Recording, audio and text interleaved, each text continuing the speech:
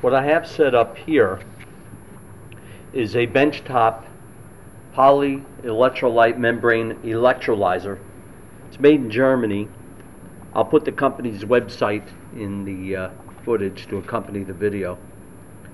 And what we're seeing here is electrolysis of water into the gases hydrogen.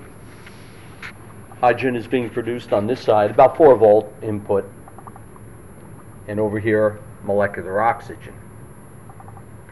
And there's a polyelectrolyte membrane inside this unit, and right now we're inputting energy from this adapter.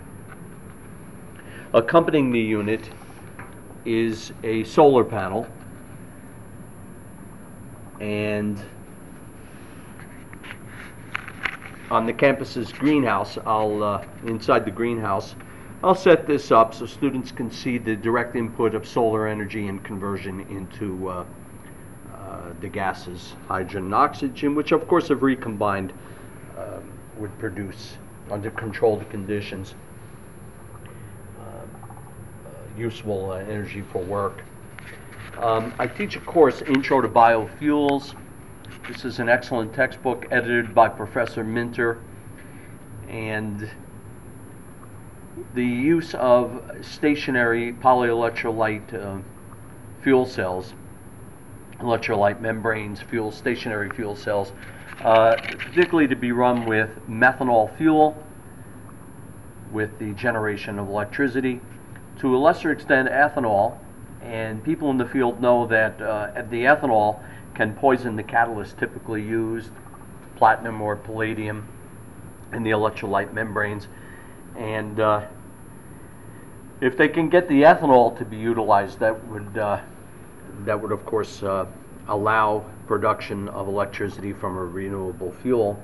This is a very good unit, very useful. Sometimes I'll put it away for 6 months, and I can set it up literally in 1 or 2 minutes. And be certain to use distilled water here. If you use tap water with ions, you will destroy the membrane in there very quickly. And I've actually generated the hydrogen gas and used it to carry out bench scale catalytic hydrogenations of so-called alkenes, unsaturated hydrocarbons. A practical little demo, but holds up pretty good.